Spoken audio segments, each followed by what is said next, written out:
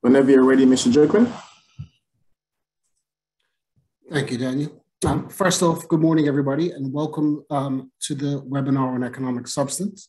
By way of quick introduction, as Daniel said, I'm Kenneth Joaquin, the Registrar of Companies. I'm joined today by Ms. Ann Daniels, who's the Head of Compliance, and Mr. Michael Frith, who is the Economic Advisor for the Registrar of Companies. We wanted to have this webinar, excuse me, now that we've got a full year of economic substance filings under our belt, and we're starting to see the trends and noticing the issues that industry had raised. So we wanted to take this time to update you on the process and where we're at. We know that you've had challenges, or some people have had challenges with respect to the ES filing system. So we'd like to thank you for your patience. There are still some technical teething issues that we are obviously aware of, and we're working our way through. You may recall that in earlier outreach sessions, we had talked about upgrades to the economic substance portal. I just wanted to let you know those are still happening and still underway. We're being very deliberate and measured about how we approach those adjustments to the portal. One of the key driving factors in that has been the evolving economic substance framework as we become more aware of it, and the OECD outlines the parameters and the expectations that they expect the economics framework to operate under. And so as a consequence, we've been more deliberate in how we do the system and how we do rollouts until we get to that comfort spot between us as the jurisdiction and the OECD as obviously the overseeing regulatory body. The e-registration system has also rolled out in parallel, and there's obviously some overlap between the e-registration system and the economic substance portal as we merge the two systems. Some of you will be aware that we are intending to do an e-registration system working group, excuse me, and although we haven't formalized one as yet for the economic substance portal system, we will be looking at those things as the process evolves. That said, I'd like to thank you for your patience with us so far. And I'd like to hand it over now to Ms. Daniels, the Head of Compliance, to take you through the agenda you see before you. Thank you. Thanks, Ken. Appreciate it. Thanks everyone for attending. As we get started, I'd just like to, just a couple of housekeeping matters. You can ask questions at any time by typing them in on the Q&A session that's here. Please don't ask entity-specific questions. We don't; those are not things that we want to address here. After the presentation by Michael, I will open up the questions to anyone who has questions on the topics that he's discussed, or any interpretation questions. George is not here. So please don't ask any questions that are specific to the system. George is our guru. We miss him terribly, but I am not George, and I'm not equipped to answer those questions. I will, however, answer questions that that we are aware of that are specific to the economic substance filings. Okay. We will endeavor to answer all the questions during the session, but if there are questions we do not answer, we are trying to put together an FAQ session that you can that people can look at and see if there are questions that they have that are represented there. Without further ado, I'll turn it over to Michael to address some of the interpretation issues we've seen. Okay, thank you, Anne. Yeah, good morning, everyone. Yeah, just wanted to go through a few fairly broad interpretation questions that we've seen come up. There's nothing, I don't think anyway, there's nothing revolutionary or new in these interpretations, but what the compliance team has observed through the process is that there have been occasions where entities have misinterpreted, misunderstood these particular terms, particular definitions. So as you see on the agenda there are four broad topics that I'll go through. One is just addressing or discussing the definition of pure equity holding entities. The other is local entities. We'll also talk about non-resident entities, specifically in the context of the application of the tax transparency analysis that appears in the guidance notes. and then a brief discussion about entities in liquidation, and by extension also entities that have been liquidated and or have discontinued from Bermuda and no longer exist on the register. So I'll start with pure equity holding entities. And the reason we're bringing this one up is just because there seems to have been some confusion regarding the general concept of holding entity. So everyone knows what that is, investment holdings, holding companies, holding entities. As a commercial concept is well understood. That is a principal business activity that can be selected when filling out your annual declaration under the Companies Act, for example. But that does not mean necessarily anyway that the entity is a pure equity holding entity as defined in the Economic Substance Act. The pure equity holding entity definition and therefore the application of the reduced economic substance requirements in respect to pure equity holding entities, that definition is very specific. And there are a couple of key elements to it. The first is that the pure equity holding entity must hold a controlling stake in one or more, controlling equity stake in one or more other entities. So if minority stake is held or it's a debt interest, for example, that will not bring it into scope as a pure equity holding entity. It's just if there are one or more controlling equity positions in one or more other entities. The other key part of the definition, and this is the one that seems to have tripped a few entities up, is that the pure equity holding entity, in addition to holding a controlling stake, controlling equity stake, must carry on no other commercial activity. And if the entity is carrying on another commercial activity, and that commercial activity is a relevant activity, for example, a pure equity holding entity with intergroup loans, which would constitute the relevant activity of financing and leasing, that the entity will be in scope for that relevant activity, not as a pure equity holding entity, because that is another commercial activity. If the commercial activity is not a relevant activity, then the entity will be out of scope altogether. Very broadly speaking, and this isn't specifically defined, but the way that we understand it anyway is other commercial activity would generally be interpreted as any revenue being earned from another activity, whatever that happens to be. If that's the case, it takes it out of scope. So as I say, very important that those two key elements of the definition are met in order for it to be a pure equity holding entity, that is controlling equity stake in one or more other entities and carries on no other commercial activity. If there are no specific questions on that, at least not at this stage, I will then move on to discussion of local entities. This is another one where, because there's a kind of a broad understanding of what a local company is, what a local LLC, et cetera, is under the sort of existing Companies Act regime, there is a presumption, or seems anyway to be a presumption, that therefore means that you're a local entity for the purpose of the Economic Substance Act. And that is not quite correct. As with pure equity holding entity, local entity, as a defined term under the Economic Substance Act, has a very specific meaning. And it has three elements. The first element is that it must be a local company, LLC, or partnership that is subject to the majority, or subject to the 60-40 rule, or in the case of a partnership, has no Bermudian partners. So where you have a local company, if it is required to meet the 60-40 Bermudian ownership and control requirement, or if its partnership has no Bermudian partners, it will meet that first element of the definition.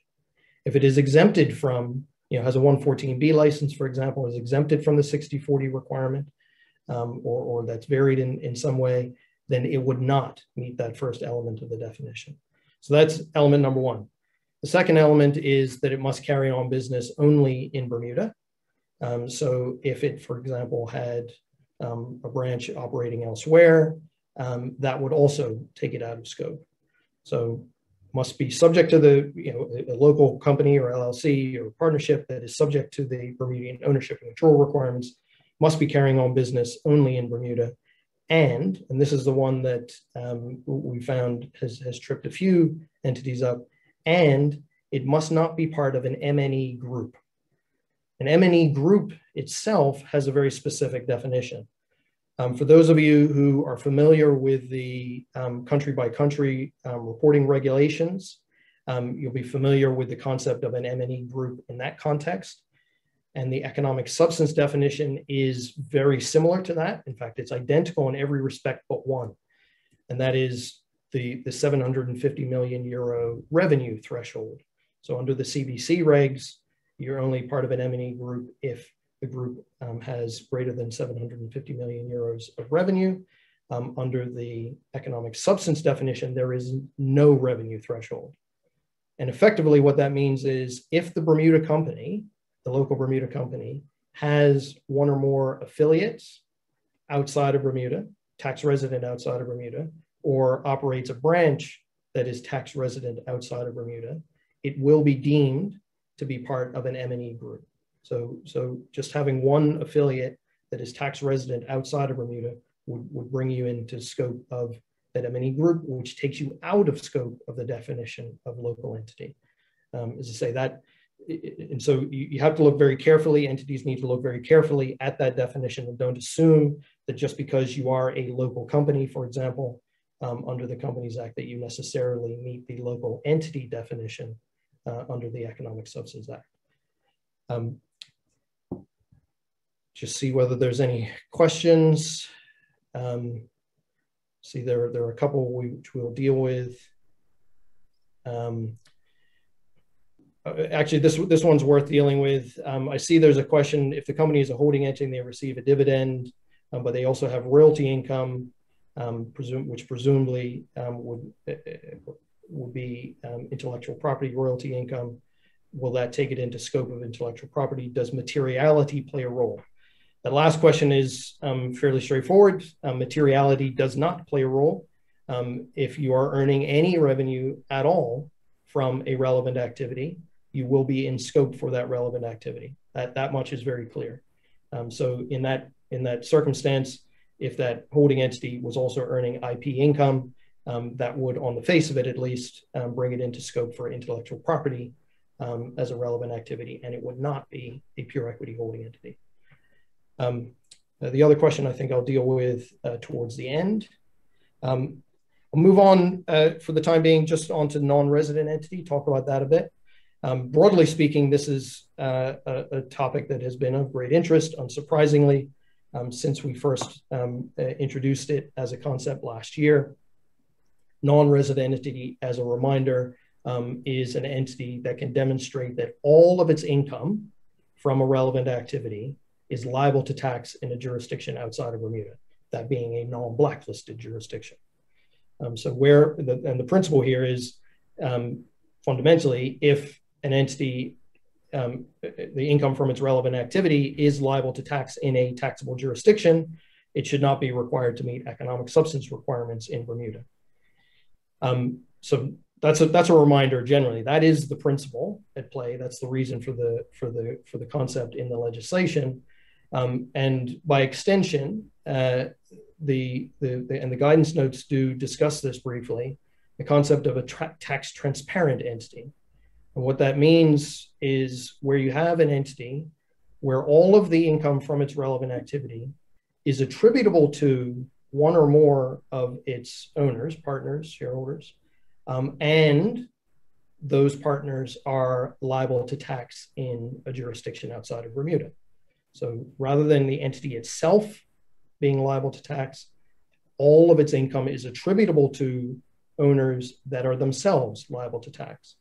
And if you are able to provide evidence of, number one, the fact that all of the income from relevant activity is attributable to those owners, and you can evidence that those owners are liable to tax in that jurisdiction, then that will be sufficient evidence to demonstrate that the entity is a non-resident entity. It's particularly relevant in the partnership context, which we're aware of. and for those partnerships that may have been brought into scope with the changes to those definitions earlier this year, it's something to bear in mind. But the key principle, and this comes up quite a lot, is that it must be all of the income from the relevant activity has to be demonstrably liable to tax in that overseas jurisdiction. If it's only a portion of it, then that would not constitute the entity a non-resident entity. So that evidence needs to be provided, and the guidance notes address at least in general terms, the form that evidence must take and where that evidence should be provided from. So if any questions about that, please add them to the Q&A. Otherwise, I'll move on to discuss entities in liquidation. It's another one that seems to have come up a fair bit, where an entity, and the guidance notes again do address this briefly, but where an entity is in liquidation but has not yet been liquidated. If it is in liquidation, then it remains subject to the Economic Substance Act. And where the liquidator has been appointed and has assumed responsibility for the company from the directors, the liquidator will be responsible for ensuring that the economic substance declaration, if one is required, is filed and filed on time. So the only point at which the obligation to comply with economic substance and to make a filing under the Economic Substance Act, the only point at which that ceases is when the company ceases to exist. So at the point that it is in fact wound up, and also in the context of not relevant to liquidations, but where a company may have discontinued from the jurisdiction, no longer exists in Bermuda, it would no longer be subject to the Economic Substance Act and no longer required to file. But for so long as the entity is in liquidation and continues to operate, if it's subject to the Economic Substance Act, so if it's carrying on a relevant activity, it remains liable to file. So those are the broad topics that I wanted to cover here. I see there's a question: liquidation completes after the relevant period, but before the reporting deadline, is the entity still not subject to submitting an ESD? The answer to that technically is yes, that is correct. If the company no longer exists, it is not required to file. Doesn't change the fact, though, that the entity must have been in compliance throughout that period. So it doesn't preclude the registrar from taking action in the event that he becomes aware, or the compliance team becomes aware, that the entity was not in compliance for the period that it did exist. And at least conceivably, it could be restored to the register in order for action to be taken in that regard. So it shouldn't be seen as a circumvention, but technically speaking, once the company doesn't exist, it's no longer subject to the legislation. I see there's a question about pure equity holding entities. If a holding entity has two investments and no other activities, one is a controlling investment, the other is a minority investment. The question is the holding entity out of scope? That is a good question. I have to admit there's no clear answer to it. And I think broadly speaking, you need to look at the wording of the legislation, which talks about the primary function of the entity being to hold a controlling stake. So if I can put it in broad terms, and to be clear, this should not be taken as a threshold analysis, but if the controlling stake is the larger interest, it is more significant in value in terms of dividend income, et cetera, that should be the defining characteristic. But if the minority interest is the bigger interest and the controlling stake is a very minor part of what the entity does, it is at least conceivable that would not be a pure equity holding entity. But to be clear, there is no threshold analysis here. There's no if you have this percentage, you're in scope. If you have that percentage, you're not. You just need to take a sensible, a reasonable approach, applying the guidance notes in good faith. And if you have questions about your particular entity, raise those with the registrar.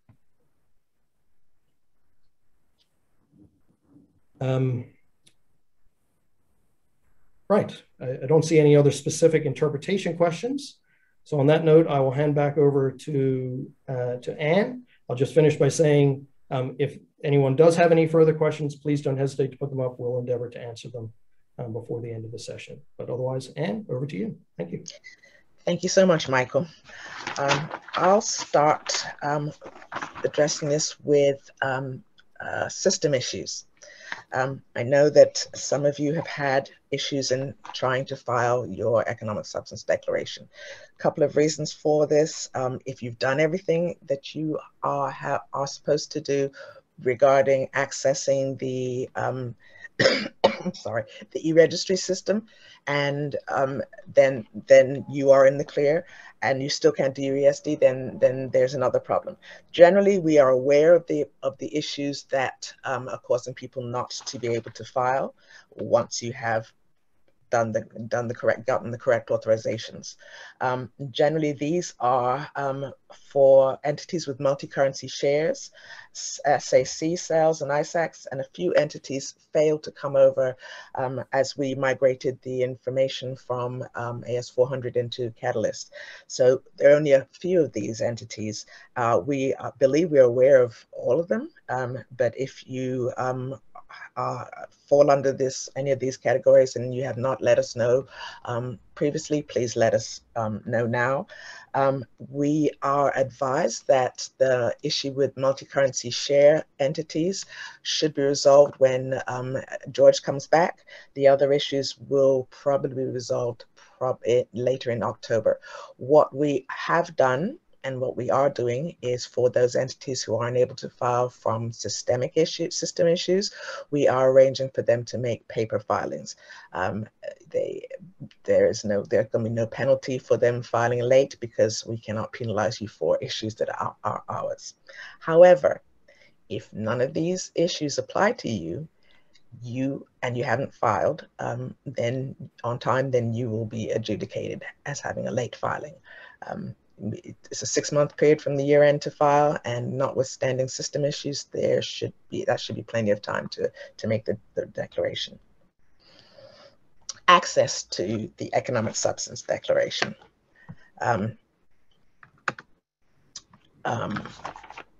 It's interesting.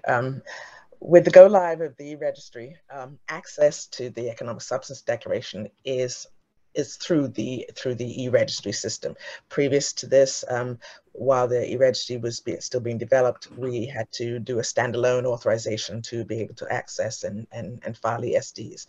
Now that the system is fully developed or has gone live, the ESD is a filing under the e-registry system. So if you have access to the e-registry system, you have access to the economic substance declaration. Accordingly, we are really being careful about making sure that that access is carefully controlled. We would hate for somebody to be able to access information on an economic substance declaration that they should not have access to, because it is sensitive and proprietary and personal information. Accordingly, we are doing a retroactive 100% verification of the authorization. Some of you will have already received a request to provide authorization documents. What we're looking for here is the document that authorizes you, that the entity has put in place, that authorizes a corporate service provider or another person to act on their behalf with the registrar of companies. Generally, these are service agreements, could be resolutions, depending on the structure of the entity and whether it's a licensed CSP or a corporate secretary that's operating for a group. But we are looking for these agreements or some evidence from the entity authorizing the corporate service provider to act on its behalf. I do understand that some service agreements are of some age. I believe there is an expectation that service agreements will be kind of not as specific to include details about what the corporate service provider will do with regard to the filings, making filings.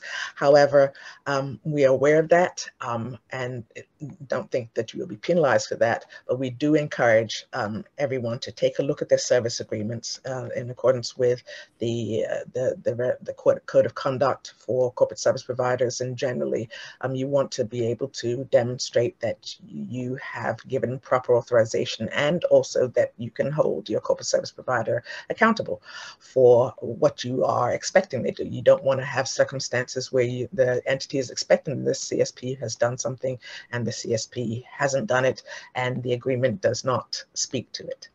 Okay, so please, it's an awful lot. We are doing 100% verification, so it will take some time, but it's not trying to catch you out. We just want to be sure that we have the proper authorization and that your information is protected from others. I see a question here. It says, to address security risk and considering private sensitive info in the portal, can the ROC portal be updated to enable a user to immediately revoke access granted incorrectly due to human error and avoid the lag time when an email is sent to the ROC and the ROC revolving access? No, I'm sorry. It's important that when this is why we are careful, and that that we are authorizing only people who are authorized correctly. We cannot be responsible for your errors. So if you need something revoked, you need to do it as quickly as possible. Okay. I've got a question here on filing. Previously, when an economic substance declaration was filed, you would revise a confirmation. We would receive, I'm assuming, a confirmation email from the registrar. We haven't received any confirmations for filings that were made on or before 6th of August. Is this something we can expect? As you will be aware, we have extended the deadline for the submission of ESDs because of our system issues. The part that was not disabled in the system is the part that what we disabled in the system is the notice that would be sent to you saying that you had filed late. There is, whenever a filing is made after the filing deadline, then the acknowledgement of that filing is not completed until a technical officer within the compliance team has actually acknowledged the receipt of it and reviewed it. So that you will be getting, that has not been disabled.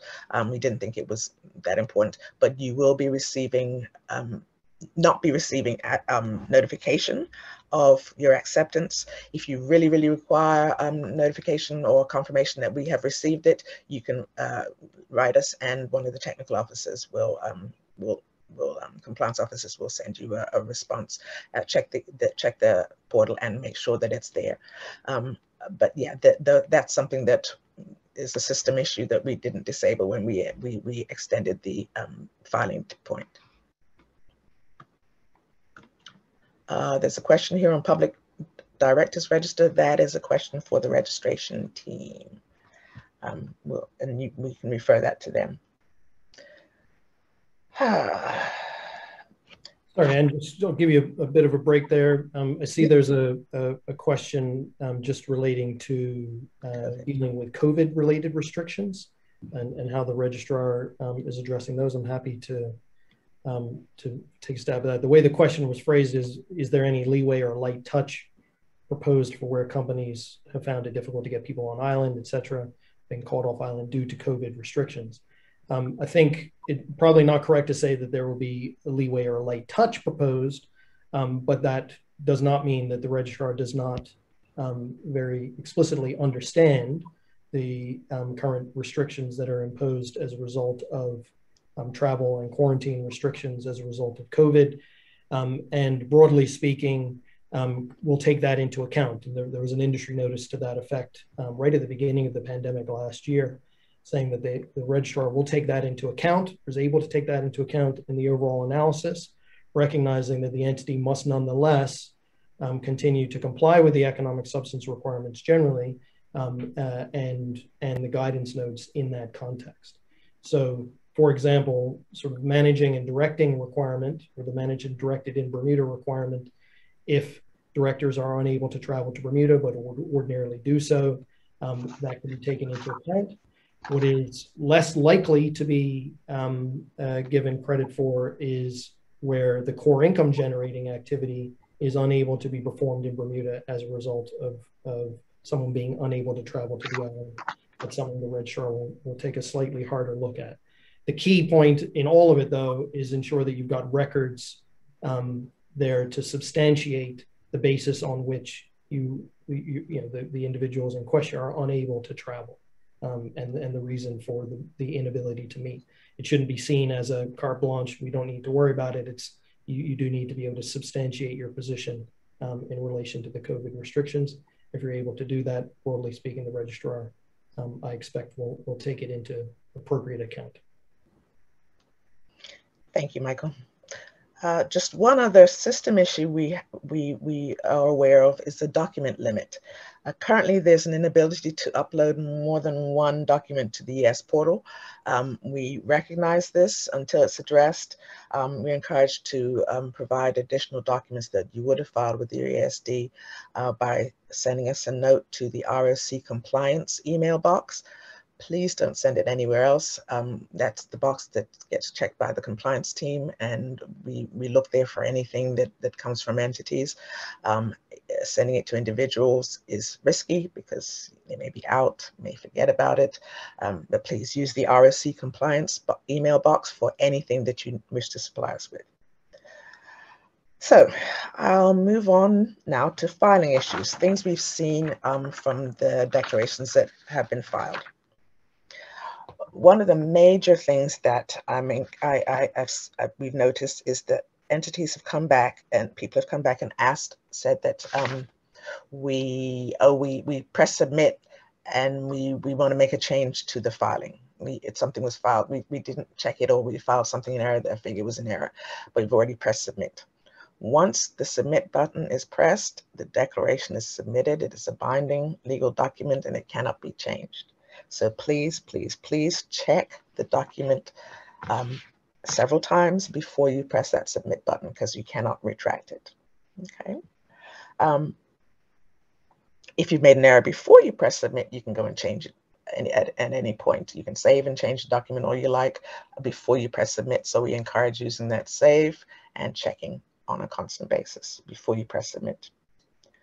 What to do if you've submitted an ESD with errors? If you press that submit button and you realize it's got errors, what do? You notify us as soon as possible through the ROC compliance email box. We don't encourage you to use this on a frequent basis because we want the ESDs to be properly submitted. But if you filed it and you notice there's something that somebody forgotten to correct, that's the way you can notify us. Okay. Additional information. Sometimes there's information that is important to the filing that the entity feels is important for the registrar to know. If you have that and it's not represented in any of the fields, now you recognize that we will be adding fields to the declaration as we make the upgrades. But until then, if there's something that you think is important to the assessment that you need us to know, you can use the notes field. The notes field is has character limits. I think it's 1,000. I'm not positive, but it has limits. So this field is not for any and all information that you want us to know. It is for specific information you think is necessary for the registrar to have in order to assess the return. So be sure to use that when you need to, but use it very judiciously. We are looking at getting, as part of the upgrade, increasing the character limit in that field. Another thing that we've noticed, which is a little disturbing, is people will have completed the declaration, and in the declaration they will have said they have no FTEs, they don't outsource, and they have no premises.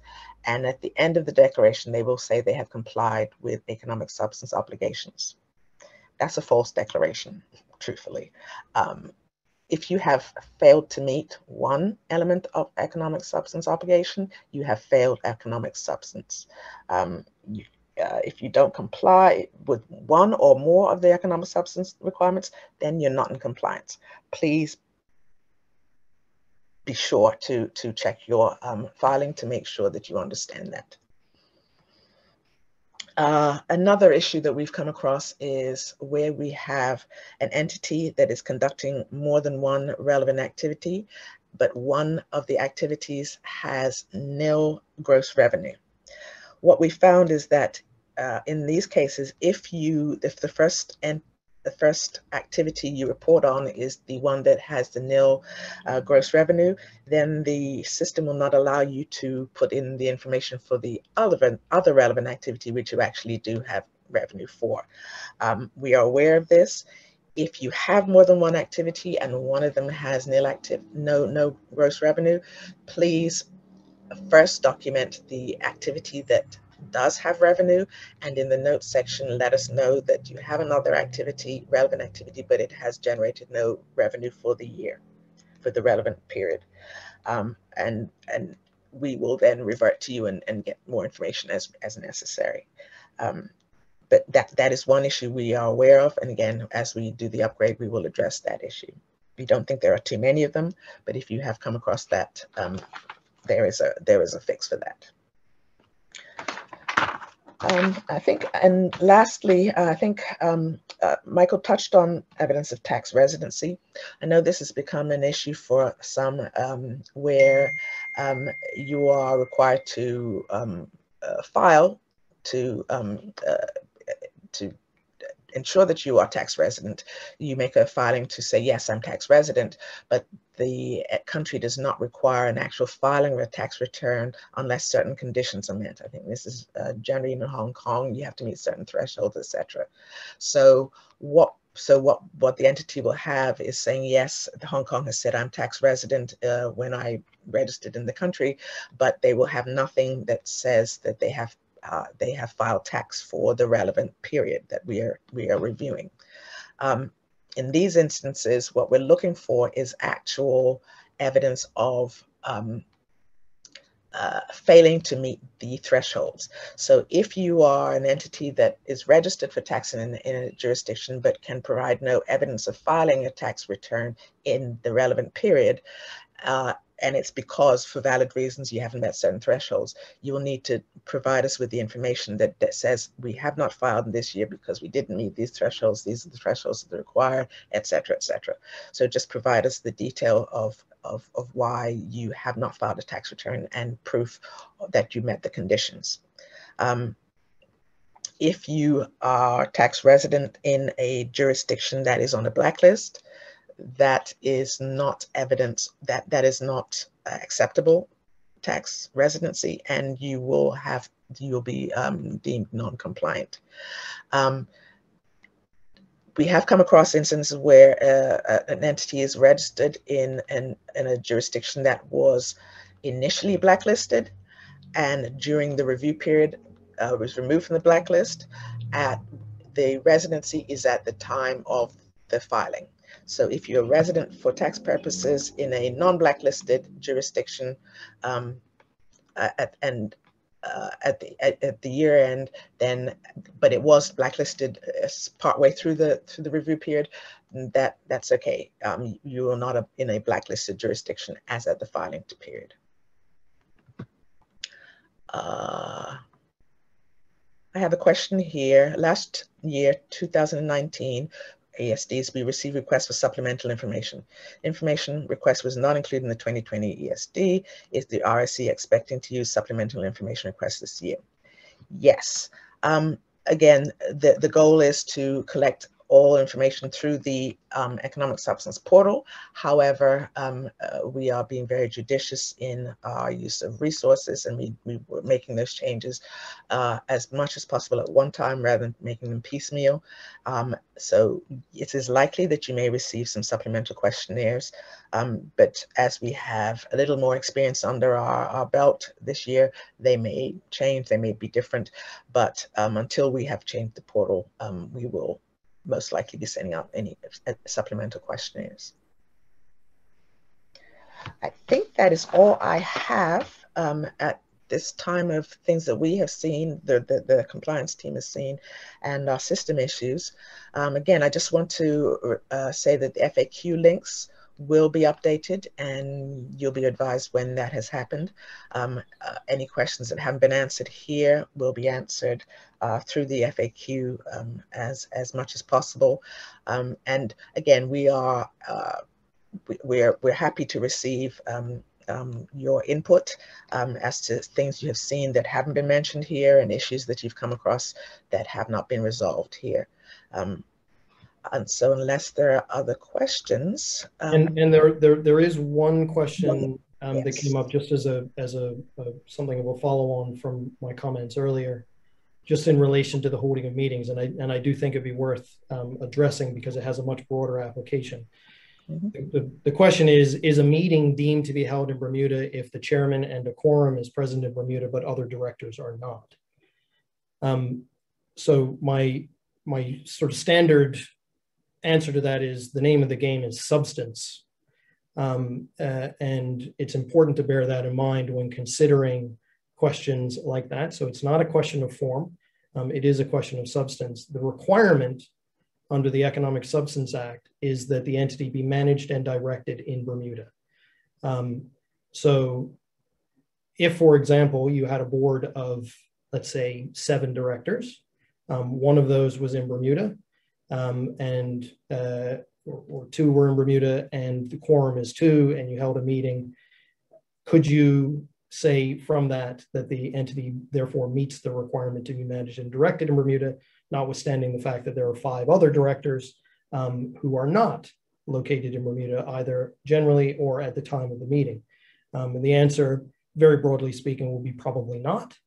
So you do need to look at the question is the entity managed and directed in Bermuda, not the question of does it meet a quorum requirement in Bermuda.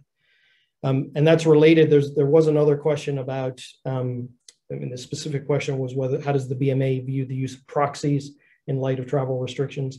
I presume the reference to BMA is in relation to meant to say the ROC. Certainly we can only answer for the purpose of the ROC, but the use of proxies, likewise, the appointment of an alternate director, the use of a proxy for meetings, you have to look at whether substantively the entity would meet the managed and directed requirement and possibly by extension, the core income generating activities being performed in Bermuda requirement, not the technicalities under the bylaws as to whether or not a meeting is validly held. It's to say it's not a technical form question. It's very much a substance question. So look at the economic substance requirement, not the technical requirements. There's another question here, Michael. Can we count UWRs as meetings? If a company has a sole director, but if a company has a sole director but does UWRs rather than live meetings, it's much of a muchness, really. Yeah, so again, the question is not one of form, it's a question of substance. So if that director was not located in Bermuda and signed a UWR, I don't think by any measure you could argue that action, that management and direction took place in Bermuda. If the director is located in Bermuda and is otherwise attending to the affairs of the company in Bermuda while resident in Bermuda or deals with the issues in Bermuda, the signing of a UWR is, to put it bluntly, neither here nor there. It doesn't matter negatively or positively. Again, it's a question of substance, not form. So it's not the taking of the action that is the question. It's whether that action and the other actions around it are being performed in Bermuda. So don't think of UWRs as a way of technically addressing a managed and directed requirement. It should be a meeting generally. Thank you, Michael. I see I've got one question here that is actually a very good question. It says, companies that received notice letters for non-compliance for previous period and provided a response to the ROC, when can they expect to receive responses from the ROC? Thank you. We are now, we're attempting now to do the full assessment of the 2019 returns. It is a massive undertaking. We've got systems that need to be developed in order to make this more efficient. As we are progressing, what we've done is start to address this on a kind of a batch mechanism, using different buckets of homogeneous returns to deal with on a batch basis. So you will have seen certain entities will have seen action on their returns, others will not. It is a long process, and yeah, we are moving forward as quickly as we can, but as I said, it's done the batch mechanism, so that don't think that we are not looking at you just because we haven't received a response. The goal is, once we have finalized the review of the assessment of the 2019 return, that we'll be able to, where appropriate, have responded to everybody who has made a filing. And a question here, did I hear that the RSC is making the full assessment of 2019? Yes, the economic substance expectations are that it is the ROC registrar who determines whether an entity is compliant. You can make a filing that says, yes, I'm compliant, but is for the registrar to assess whether it's compliant or not. And assessment compliance is only done at that level. So yes, we are reviewing the 2019 returns, and with a view to ensuring that we meet our obligations under the Act. I don't see any other questions, so if there are none,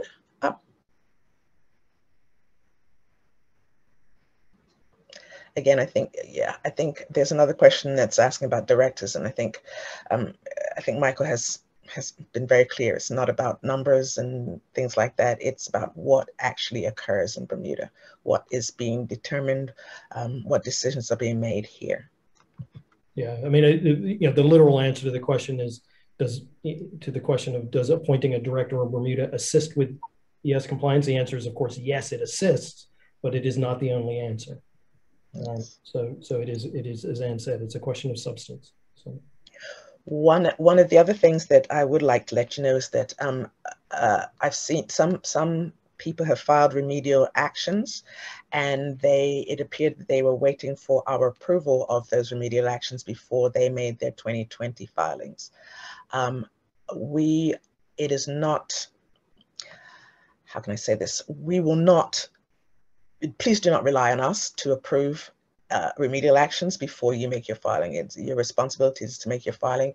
Again, the action taken to remediate non-compliance is something that, again, will be assessed by the registrar for adequacy, but it should not be something that would delay your filing, because it is a decision that should be taken by the entity as to what adequacy looks like.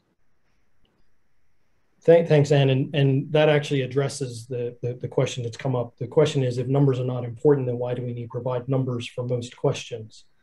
Putting aside the slightly argumentative nature of that question, the reason for the numbers is because there needs to be a relative analysis of what the company has and what the company does. So looking at the number of directors that are resident in Bermuda relative to the total number of directors will aid in the analysis as to whether or not the entity is managed and directed in Bermuda, as an example. So the numbers are certainly important. Nothing in the answers that I gave previously should be taken as an assessment that the numbers are not critical. The point is, it is not a technical bright line analysis. It's always a relative analysis in the context of the nature, scale, and complexity of that company. And so the data is necessary to conduct that analysis. We need to know numbers of meetings, numbers of directors, et cetera, in order for the compliance team to conduct that analysis. Thank you, Michael. I see no more questions, and accordingly, I'll turn it over to Ken to close out. Okay. Well, first off, thank you, Michael. Thank you, Anne. Another useful conversation. Just a final note to the industry, for issues that we did not cover related to economic substance and you would like to go over. We remain receptive, so please feel free to reach out to us. We'd be happy to have those conversations and have that continued engagement as we develop the economic substance framework. And again, I'd like to say, as I said in the beginning, thank you for your patience as we work through some of the glitches and transitional issues as we implement this regime. And we look forward to being of continued service. So on that note, thank you. Thank you, Anne. Thank you, Michael. And thank you, everybody, for participating. Thank you. Bye-bye.